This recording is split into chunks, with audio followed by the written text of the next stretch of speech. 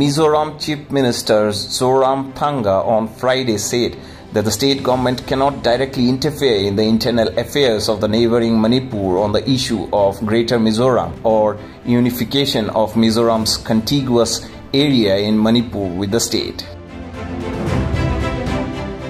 The hill area of Manipur adjoining Mizoram is inhabited by Zo community who shares the same culture, religion, tradition and ancestry. Zoramthanga, while addressing the ruling Mizo National Front workers at Namran MNF party office in Aizawl, said that initiatives should come from our kindred brothers in Manipur as the issue of the unification of Kuki-Chin Mizo tribe should not be imposed. He said that while the state government cannot directly interfere in the internal affairs of the neighboring state, which was recently rocked by violence, he had spoken to the Union Minister Amit Shah and his Manipur counterpart N. Biren Singh. We have tried our best to bring peace and tranquility in Manipur, as well as looking after internally displaced people in Manipur, taking shelter in the state and evacuation of stranded people from the neighboring state. The MNF president said that unification of all the contiguous areas inhabited by Zo tribes has been one of the main objectives of founding leaders of the party. While unification of Zo tribe inhabited areas in foreign countries, Myanmar and Bangladesh, would be difficult at this time, unification of the ethnic Mizos areas living in Indian states of Manipur, Assam and Tripura has been propounded by MNF all the time. The issue of unification of all the inhabited areas of our kindred brothers in neighboring states highly featured in the peace talks held with the Indian government and the erstwhile underground MNF, he said. Zoramthanga's statement came close on the heels of the demand made by 10 elected Zo legislature of Manipur and the Indigenous Tribal Leaders Forum for separate administration of hill areas from the Manipur state government. The representatives of Kuki-Chin Mizo tribal leaders in Manipur muled on separate administration of the hill tribes and talked about union territory of Greater Mizoram. This is all a fallout. This actually is a fallout of the recent violence in Manipur, where the divide between the hills and the valley, to be more particular, between the Kukis or the Kuki-Chin group and as well as the Métis, have widened, definitely widened. No one can deny that fact. Although, of course, there are efforts at restoring peace and bridging the divide and breaching the breach of trust that had taken place.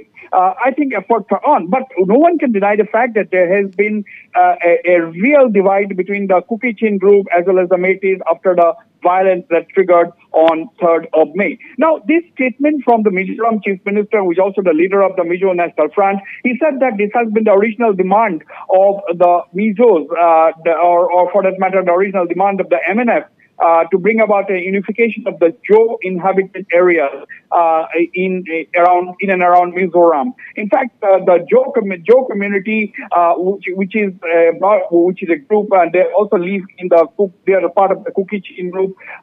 So this is the same stock, same ethnic stock. They speak the same language. They're culturally similar. They are religiously similar.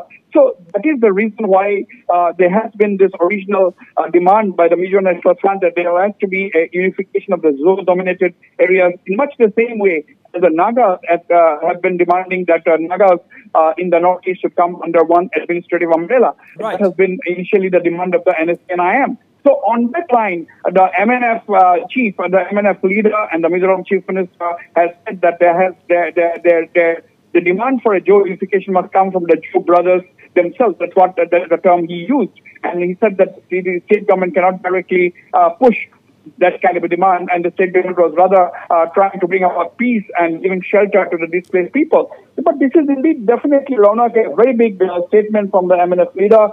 And we have to wait and watch whether there will be actually a organized movement by the Zo community demanding a reunification of Zo inhabited areas and the coming together of the Zos in the Mizoram, Assam, and Manipur under one administrative umbrella. Whether this kind of a demand is channelized into a movement, we have to wait and watch. But this statement coming from Mizoram Chief Minister is indeed a fallout of the recent violence in Manipur. Well, you see, this is definitely a very, very big statement, and that has come from a person who is the chief minister of a neighboring state. He is the leader of the Mizo National Front, one of the prominent regional political parties in the northeastern region that has a historic past. Coming from a man of the political leader of the stature of Mr. Zoramthanga, it means a lot. And that is the reason why I said we have to wait and watch whether the statement of the chief minister will trigger a movement from among the ZO civil society or the ZO organizations for a unification. Yes, but this will not be taken kindly at all by the dispensation in Manipur, or for that matter, the majority Meitei community in Manipur, who have made it very clear that there has maybe a difference of opinion, there may be some clashes, but they would not like any dismemberment of Manipur. They would not like a single inch of the Manipur territory to be given away to any of the neighboring states. That has been the stand of both the Manipur government as well as the Meitei civil society and individuals. Right. So in this backdrop, we have to wait and watch how things unfold in the coming days. But certainly, this demand for unification, possible unification of the ZO-dominated areas has come after the 10 Kuki-Chin MLAs, including 7 of whom are BJP MLAs belonging to the ruling party in Manipur. They have demanded a separate administration for the Kuki-Chin group. So, of course, they have not clarified what kind of a separate administration they are talking about. That is absolutely vague and not clear. But they have made this demand, and they have circulated this demand widely within the media and outside. Bureau Report, Reporter Agnan News.